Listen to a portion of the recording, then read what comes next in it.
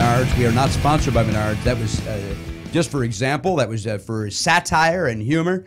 Although Pella windows are terrific. That Algiers, you get a drop-in sink for $37.79. Jesus Christ, that sounds like a good price for an Algiers drop-in. Yeah. I mean, that really does. I mean, I don't know if you know a lot about your drop-in sinks, Matt, but $37 seems very inexpensive. It does sound very cheap.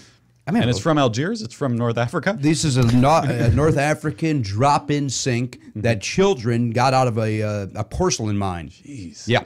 This is amazing. Yeah, these African youngsters went down to a porcelain mine, and they would get that porcelain up. Did you ever see that movie Blood Diamond? Yeah. There was a knockoff, directed video of Blood Porcelain, and it was about these young Africans, these young. Oh, you're making me feel bad about getting such a good price for this thing. Well, children, listen, people always talk about how children should not, like, I don't want to buy shoes made by children. What else would they be doing? They'd be on the street selling their bodies for prostitution. You actually said that to me. Yeah, you said that right to my face on the show a week or two ago. On the show, or was that on a phone call conversation? No, I think it was here, wasn't it? Was it here? That was here. It was here where I talked about what would they be doing? They would be on the street, all right? They'd be on their knees licking balls. That's what they would be doing if they didn't have the option to go into a factory and make shoes. So I say, enjoy the shoes. You're saving a child from prostitution. My shoes were made in the USA. These are American? Yeah. But are you confirmed by adults? I don't know. Even if they're adults. These are adults that have a job at the factory because times are tight. And what's the easiest way to make money? You sell your body on the street.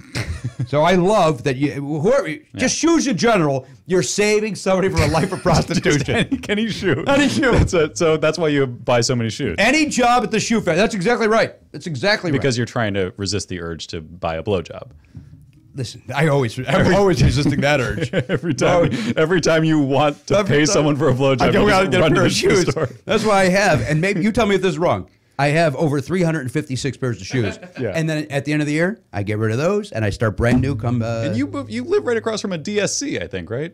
What? Discount shoe? No, I live right across from a Target. Yeah, but isn't there that? No, you know what's over there? Chinese Laundry. Oh, that's what it is. What is Laundry? That? That's another shoe place. It's a lady shoe house. Oh, it's ladies. Okay. Yeah, Asian.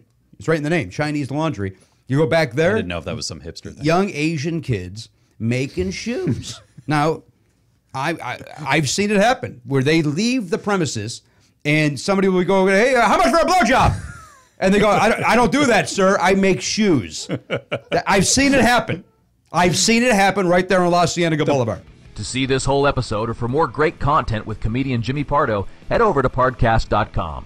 Don't forget to share, rate, and subscribe.